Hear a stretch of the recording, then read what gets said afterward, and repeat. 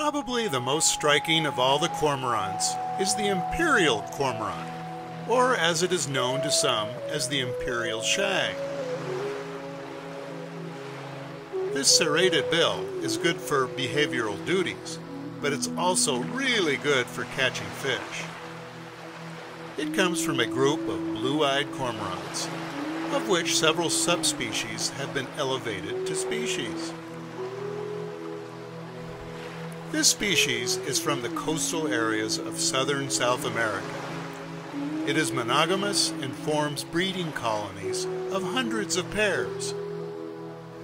Despite its reliance on safety in numbers, many eggs and chicks are eaten by skuas and sheathbills, both avian predators of the Southern Ocean.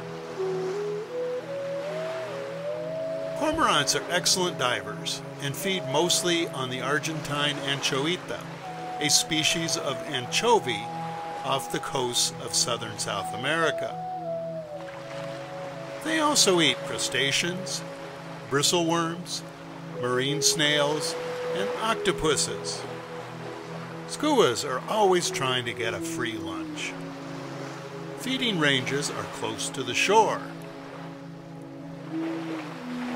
Imperial cormorants can dive as deep as 50 meters in order to feed. After diving and feeding for 30 minutes, they have to return to land in order to dry their plumage. Imperial cormorants can also be found on inland lakes in the foothills of the Andes. Here, a mother forcefully feeds her youngster, who by now is an adolescent and seems to resist his mother's desire to pass on some delicious fish goo.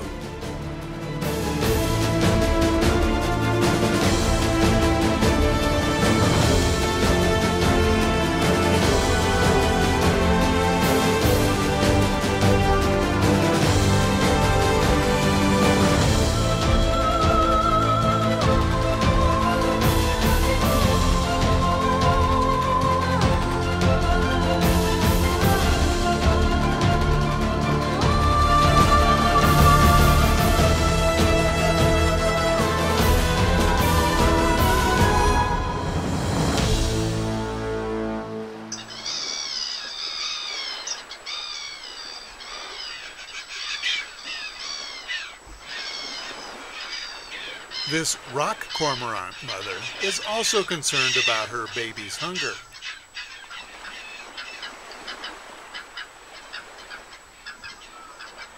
Nice place to hang out.